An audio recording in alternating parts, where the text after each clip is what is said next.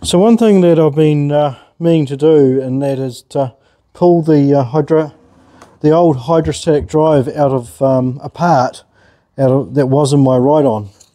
So this one broke and we replaced it with the part out of my dad's one.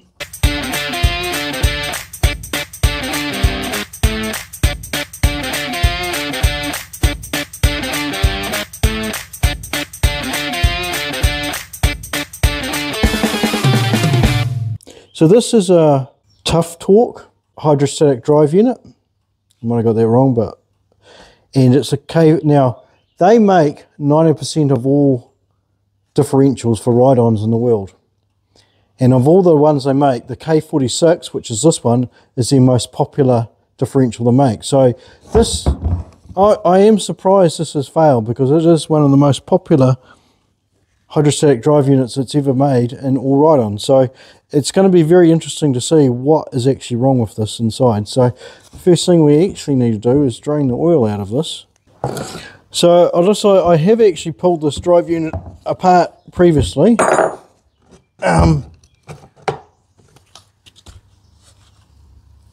long time ago though, but basically it was leaking oil, or leaked enough oil out of the seals here in the end, and that oil's draining now, and so basically leaked all the oil out and stopped working, and I put some oil in it and it sort of worked for a while, but it still leaked out. So then I, quite lucky here in New Zealand, the actual service agent for all torque turf units actually is in Hamilton, and so I was able to get some parts without any problem. A couple of seals.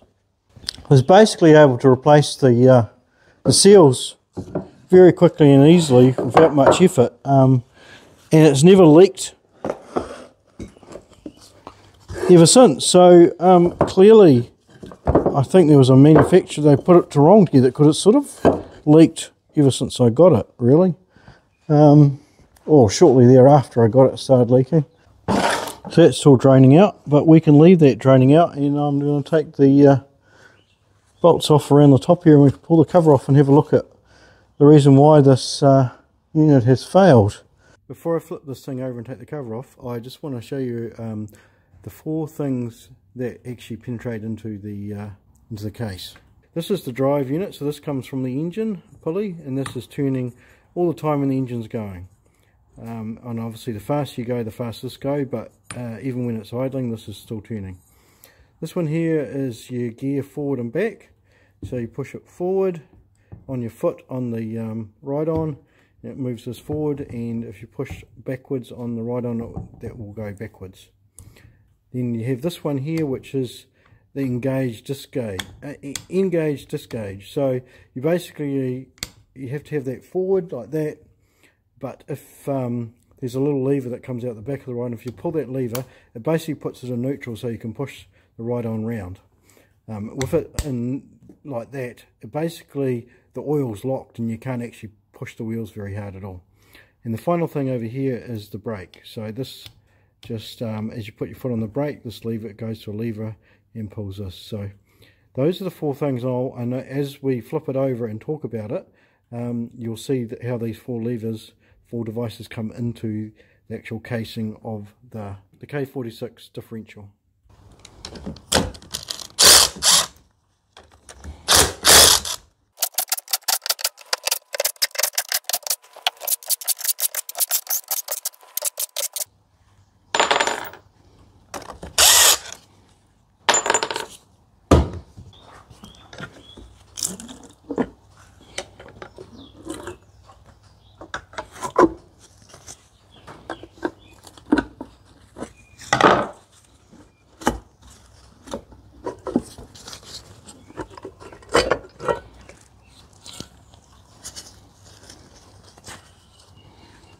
Oh dear, it's very silvery in here, very silvery indeed.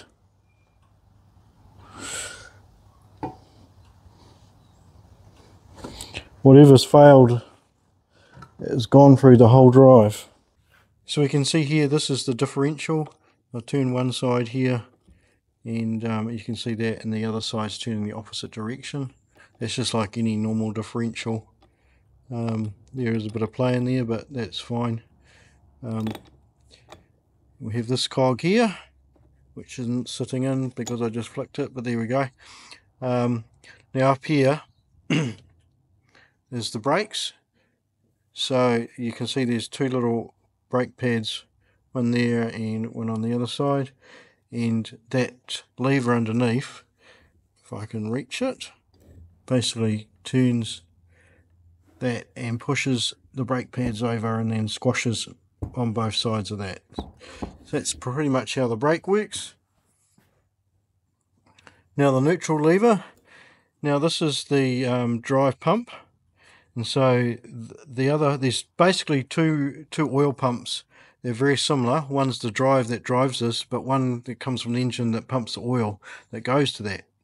And basically the way you put it in neutral is, if I can reach under here, so flick it into neutral, and you can see a gap is opened up here. And that little gap is what lets the oil out of here instead of pushing these pistons out. And that basically puts it in neutral for you. There we go, it goes back. So you can see these pistons here as they turn around. So as oil pumps into them, this is actually on an angle. I'll show you this in more detail later on. It's a very simple sort of thing, but basically they are, as you can see further down, they are squashed up. So oil pumps into those ones as this turns around and then makes them long. And then once they get to this point here, the oil's free to go back in again.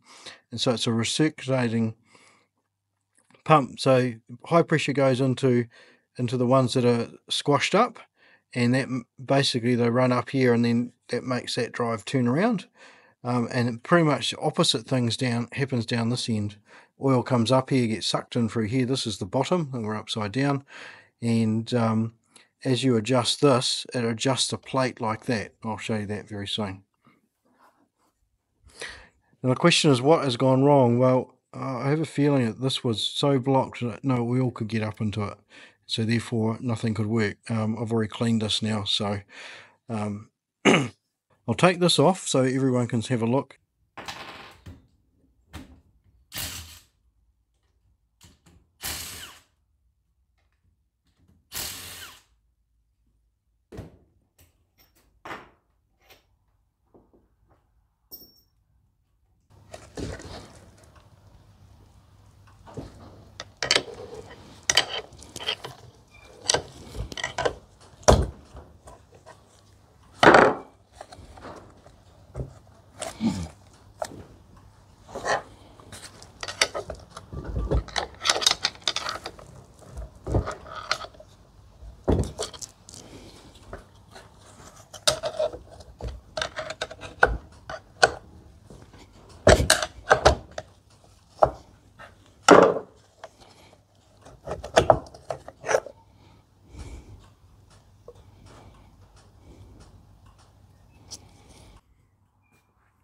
Right, so we've got all that apart now. So this is the forward and backwards. Just leave it here. And as you push forward and backwards, this tilts.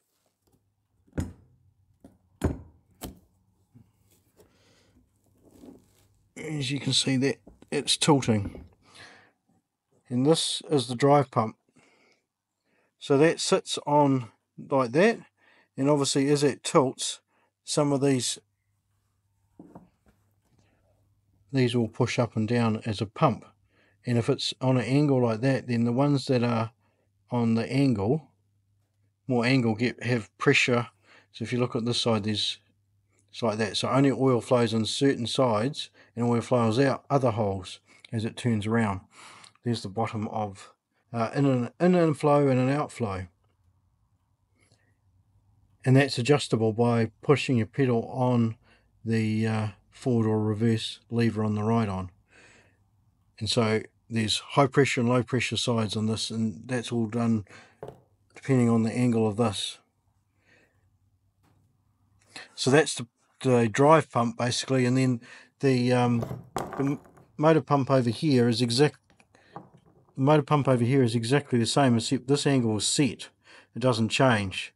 So you change the speed by the drive motor, the pump motor, not the drive motor, which is this one. This is set to a certain angle, and that just goes as it goes.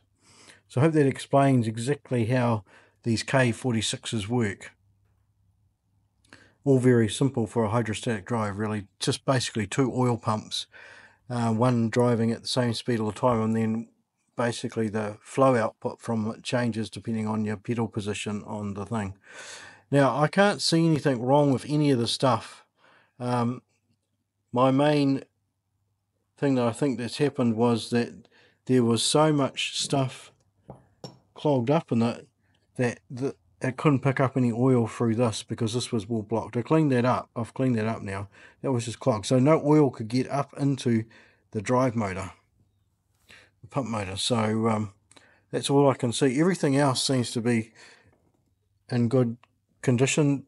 There's nothing that seems to be broken.